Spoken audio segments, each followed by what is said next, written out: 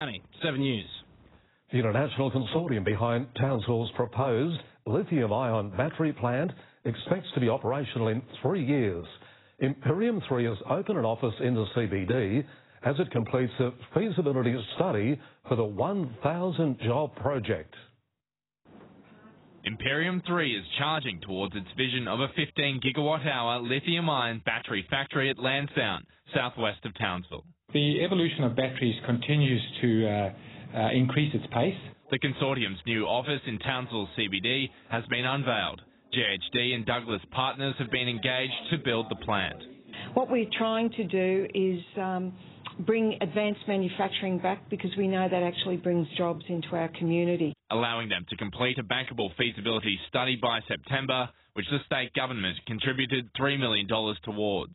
We've set our targets very firmly for 50% renewables by 2030. The consortium's working with council to lodge a development application.